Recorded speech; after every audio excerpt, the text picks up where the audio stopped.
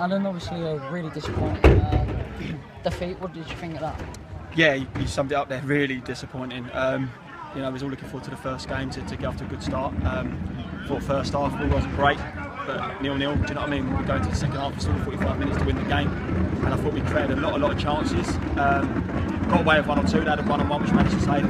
They had the post, which I don't know how he missed. We had a couple of scares in there. They did have their chances as well, so to credit to them. But I think we had enough chances to win the game today. But you know, that's football. Sometimes you know it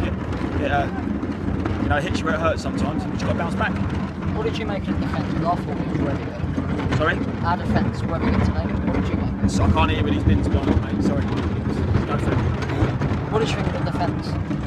Our defence? Yeah. Yeah, very good. Do you know what I mean? They've done their job. Do you know what I mean? It's unfortunate when Joe got sent off. Which I spoke to their player, and he said it wasn't a sending off, it was just a coming together, do you know what I mean? But the ref's made his decision, and you're down to 10 men, and it's going to be hard because we're going for the win. But no, defensively, I thought we did well. And I'd just like to say congratulations, you're the Bellerive Fan TV man of the match. Appreciate that, mate. Thank you very much.